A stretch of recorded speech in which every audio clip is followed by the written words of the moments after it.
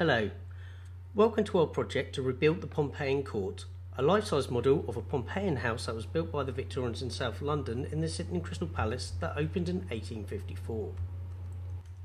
The house was built so that Londoners could explore the layout of a typical Pompeian house, just like those that were destroyed when Vesuvius erupted over the Roman town of Pompeii in 79 AD.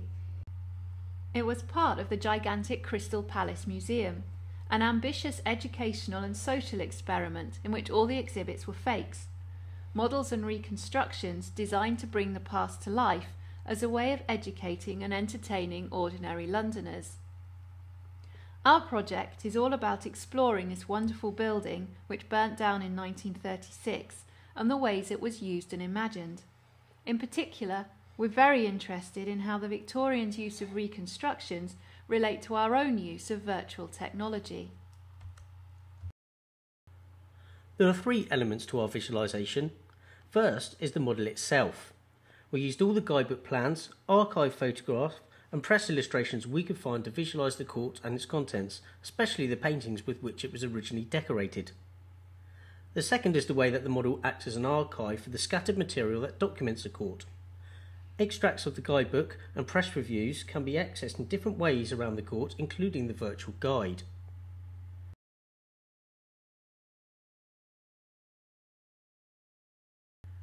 The third element of the project is our cast of robot characters, or bots, which populate the model, play out original reactions to the court and interact with visitors.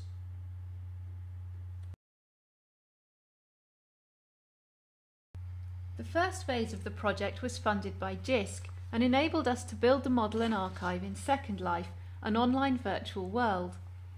The second phase of the project, funded by the University of Bristol's Impact Development Fund, helped us to migrate the model to OpenSim, an open source virtual world platform, and to develop other bot characters so that we could make the model useful and accessible to a wider audience, particularly school students.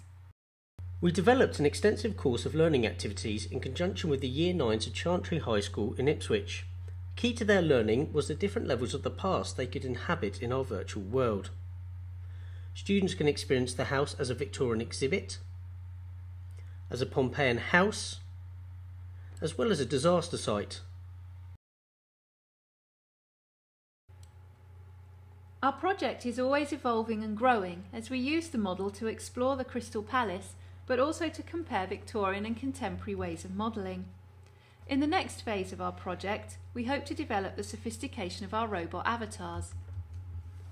On the pages of this website, you can find more information about our project, track the progress of our work and find out how to visit us in OpenSim. You can also leave a message for us here on the site, or I am Lucian Cranfell or Gwendolyn Benningborough in World. We look forward to hearing from you.